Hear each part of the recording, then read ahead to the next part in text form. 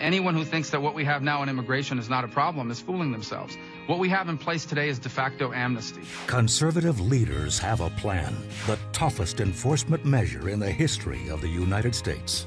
They have to pass the background check. They have to be able to pay a registration fee. They have to pay a fine. Border security on steroids, tough border triggers, and no giveaways for lawbreakers. No federal benefits, no food stamps, no welfare, no Obamacare.